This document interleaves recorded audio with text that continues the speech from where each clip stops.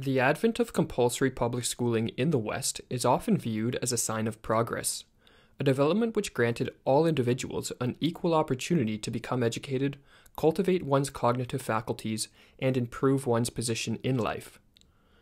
But this optimistic view is not shared by all. Rather, many who have studied the history of public education have concluded that its primary role from the beginning was not to uplift and enlighten, but to act as a form of social control.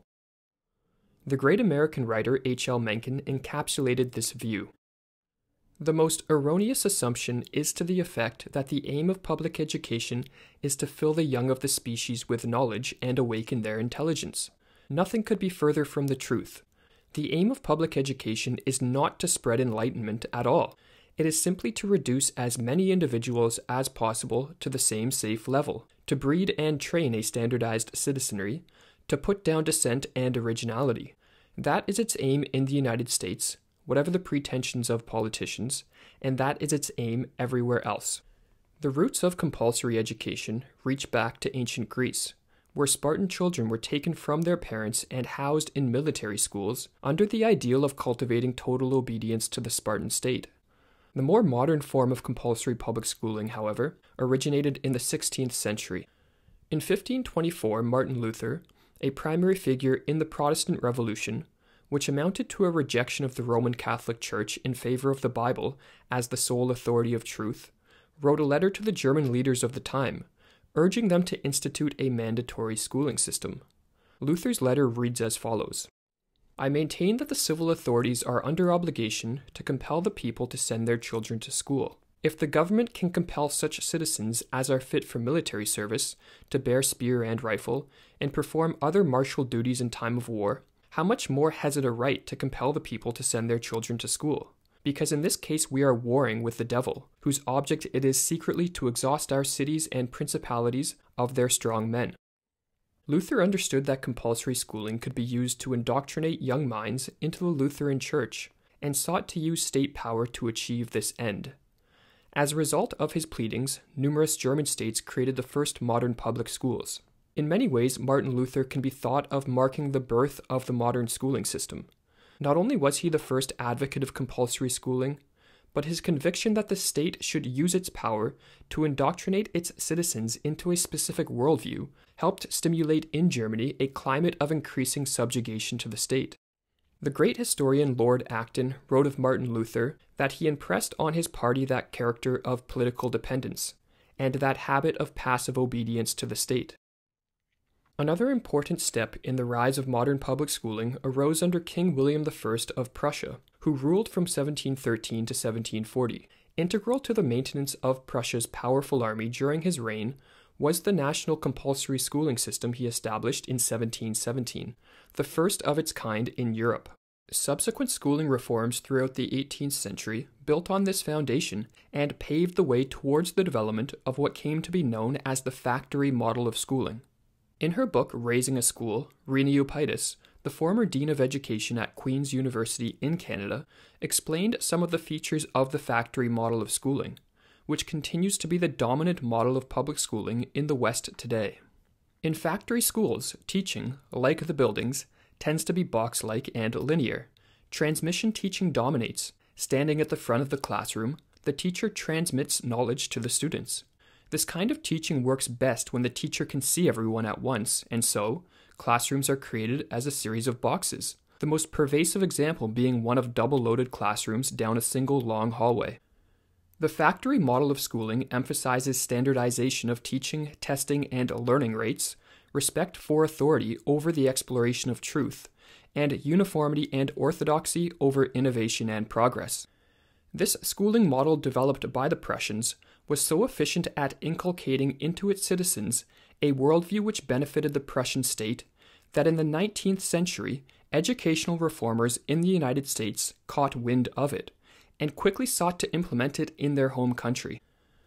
Both Calvin Stowe, one of the leading American professional educationists in the 19th century, and Horace Mann, dubbed by historians as the father of the American public school system, traveled to Prussia to investigate their schooling system firsthand.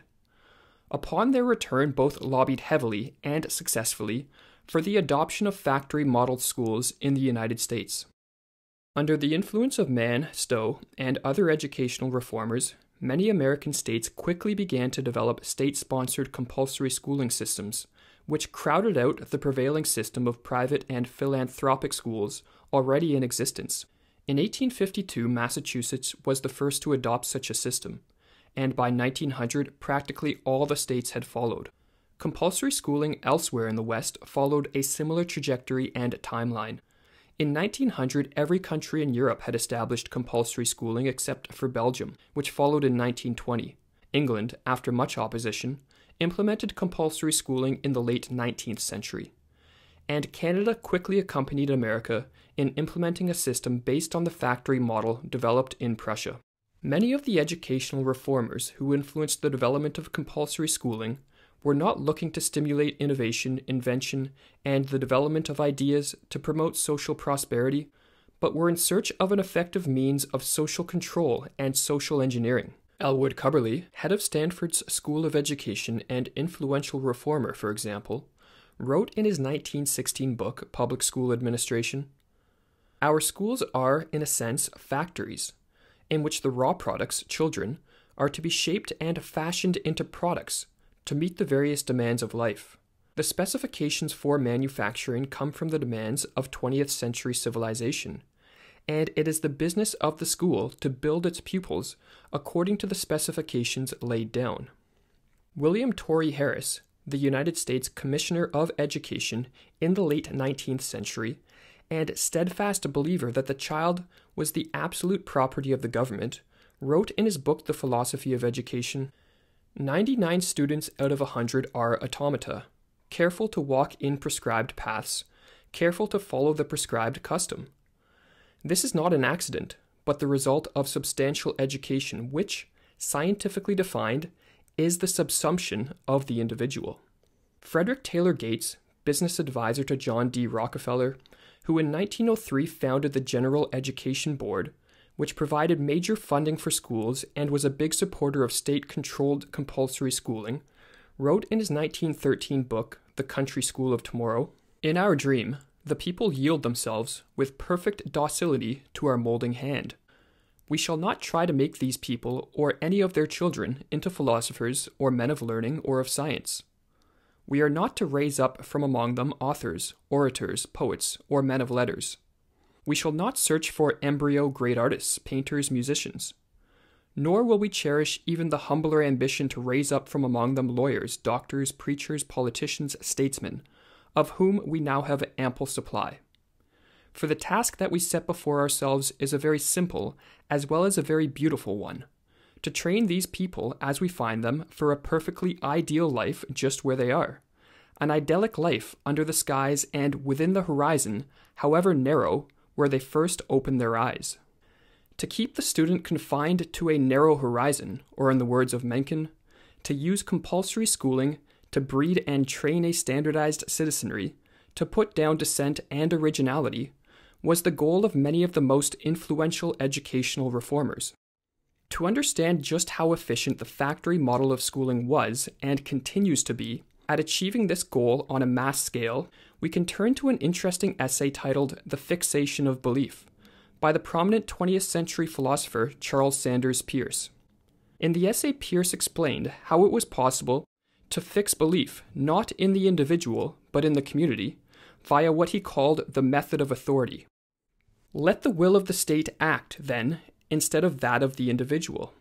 Let an institution be created which shall have for its object to keep correct doctrines before the attention of the people, to reiterate them perpetually, and to teach them to the young, having at the same time power to prevent contrary doctrines from being taught, advocated, or expressed. Let all possible causes of a change of mind be removed from men's apprehensions. Let them be kept ignorant, lest they should learn of some reasons to think otherwise than they do. Let their passions be enlisted, so that they may regard private and unusual opinions with hatred and horror. One would be hard-pressed to think of a better system for fixing belief for the purpose of breeding and training a standardized citizenry than the factory model schooling system in existence in the West since the late 19th century. As Ivan Illich wrote in his book, Deschooling Society, "School is the advertising agency which makes you believe that you need the society as it is." It is not surprising that a study of 400 eminent 20th century men and women, detailed in the book Cradles of Eminence, found that 3 out of every 5 of them had serious school problems. Those individuals who yearn to push boundaries, explore and create ideas, invent and innovate, will not easily bend to a system which attempts to put down dissent and originality. Albert Einstein, for example, found school so suffocating, requiring, in his words, the obedience of a corpse, that upon passing an exam he had previously failed, he found he had no desire to think about scientific problems for an entire year. Ignoring for a moment the sinister motives which lay behind the development of factory model schooling in the West, its inadequacy as an institution is conditioned upon its tendency to not only fail to stimulate curiosity, but to inhibit or even stamp out altogether the natural curiosity exhibited by all children. Stuck within the confines of what Rene Eupitis described as windowless concrete containers surrounded by barbed wire fences, looking more like prisons than schools, students are for the most part not encouraged to explore, create, and cultivate independence, but to sit down, listen, and accept at face value whatever is being taught. We'll conclude with a passage from John Taylor Gatto, former New York City and New York State Teacher of the Year, who upon resigning out of frustration over the faults he believed to be embedded in the very essence of modern schooling, wrote a series of books on the history and nature of compulsory schooling. The following is a short passage from his book Dumbing Us Down, The Hidden Curriculum of Compulsory Schooling, in which he makes a sharp distinction between what today is called schooling and what an education should really consist of. Whatever an education is, it should make you a unique individual, not a conformist. It should furnish you with an original spirit with which to tackle the big challenges. It should allow you to find values which will be your roadmap through life. It should make you spiritually rich, a person who loves whatever you are doing. It should teach you what is important, how to live and how to die.